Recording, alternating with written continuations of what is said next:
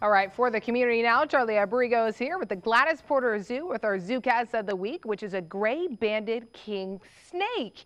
Not really a king, but I know he has a unique feature that makes him a king. I know. I think that people get that that king because we have a king cobra at the zoo, and right.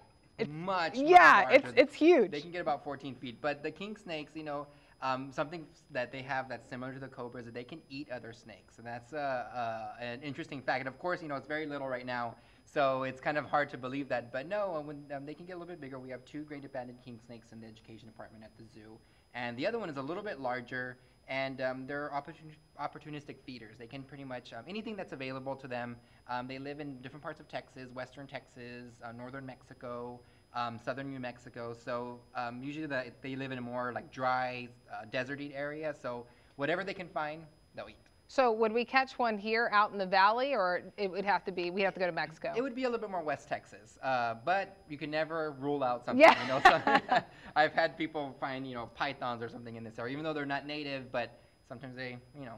Yeah, I think we're used to seeing rattlesnakes, but I don't think we're used to seeing this. And is there anything with the color that makes it so unique? So one of the things, usually snakes that are brightly colored, they're usually venomous snakes. So other snakes will kind of mimic that pattern. So usually, because when you see a bright color, it does signify danger. So this color pattern, that this bright orange that they have, helps them protect them against, you know, other predators that might think that they're a venomous snake.